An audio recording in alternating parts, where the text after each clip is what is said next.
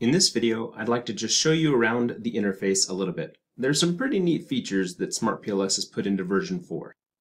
As before, if we have our selector tool, we can move things around. Now notice there is an alignment tool, that green line that keeps popping up. That lets us align with other objects. Now you can toggle that off down here with the magnet. Now if I move it around, those lines don't show up and it's hard to align them. So let me turn that back on and align that. There we go.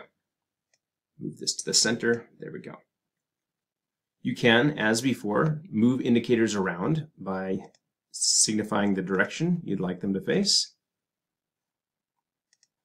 You can change shapes and colors, borders, you can change the text and the coloring, or set it all back to the defaults.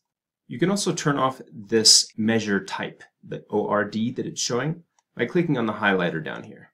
Another really cool feature is over in the items here in the measures, if I were to click on, let's say, these three and highlight them, notice at the bottom it says the best correlation is between these two, L3 and L2, with a correlation value of 0.716. Sorry, that's pretty small. Let me zoom in. There you go. That's pretty cool. Zoom back out. Notice also when I run this, which I can do just by saying run again if I've already run it, or I can go to calculate and choose the algorithm I want. The items over here on the left disappear and we get some reporting tools for visualizing our model. Let me zoom in real quick by going to zoom and like that. And let me just move this up into a visible portion of the screen. There we go. Okay, notice a few things. I think I mentioned this before. If you hover over a construct, you can see some summary information for the endogenous construct. If I hover over an exogenous construct, I get relevant information, but no R squared, of course. Let me zoom out. We can also do several things with the model over here. Notice, right now, it's showing the path coefficients for the inner model.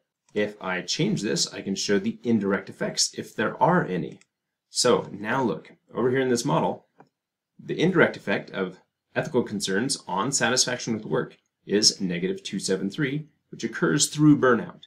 Notice these are blank right now because these are not indirect effects. I can also change this to path coefficients, that's the default. Total effects, again with mediation, here's the total effect, it's the direct plus indirect effects.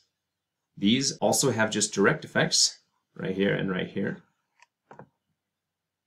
And I can change this also to the F squared, or the effect size. So this is the magnitude of the effect on the other variable.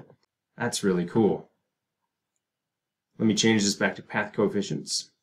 For the outer model or measurement model, the default is to show either the weights or loadings depending on if it is specified as an endogenous latent variable or an exogenous latent variable, which you might call formative or reflective. Right now with the arrows pointing outward, it is going to be showing those loadings. Notice that didn't change.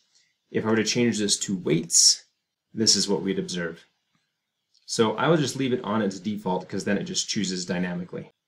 Inside the constructs, you can see right now we have a 0.3 for this endogenous construct. Down here, there is nothing in there. But if I were to change inside the constructs to show me the AVE, then we can see that there, and we can see this one has an AVE of 687. Very cool.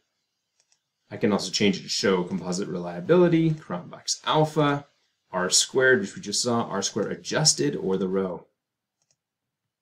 Very, very cool. I'm just going to change this back to the R squared.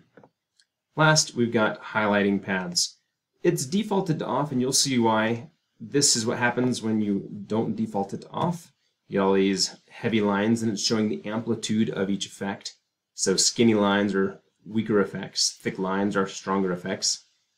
I'm just going to set that to off. So those are just a few of the really cool features available on the user interface in SmartPLS 4.